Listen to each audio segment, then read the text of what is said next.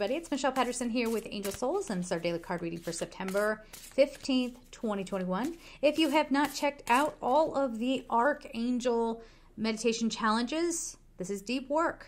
This is deep work. I did put something up over for each, and there's several archangels at this point, too many to mention, but the latest one is Archangel Raziel, who's all about transformation. So he is wonderful to be working with during these times. And what's so funny, he's all about alchemy and all of that.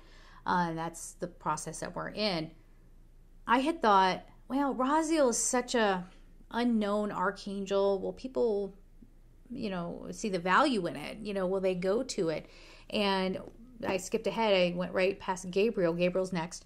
And I went ahead and did the Raziel one. And now all of a sudden the floodgates are open about all of this alchemical process and how we as a society and the earth and humanity and the universe is trying to get us to shift on through and find our way. So make sure, if you're ready, get on over there and check it out. Gumroad.com/angelsouls. Anywho. You're finding your way. Yeah. And this is in your personal life, but also how you respond to the things that are happening out in the world. That's it. That's it. Gratitude. Look at that. There is something here where you're just so grateful. Even if things are not looking the way you had always anticipated. Hey, I have a home. Hey, I have a job. Or if you don't have a job, hey, I have some time now to really check in with myself and do this spiritual work and see what might be a better direction for me to go in, or what have you. Okay, gratitude for even the soulmates that have come in, even if they have caused you some pain, or and a lot of times these soulmates come in to teach the lessons, and we're resistant to those lessons, and so we keep struggling and we keep going over the same old ground, basically.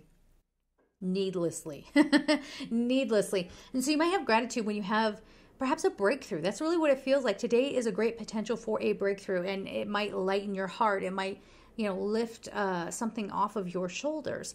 Even if there are horrible things going, and there always are. There's always something on the news. There's always some event that's happening. The world is always, those are just the things that get reported. There's always something going on. You have gratitude that you know how to process this. And let me make it clear, it's not like gratitude that's not me, so glad that didn't happen to me.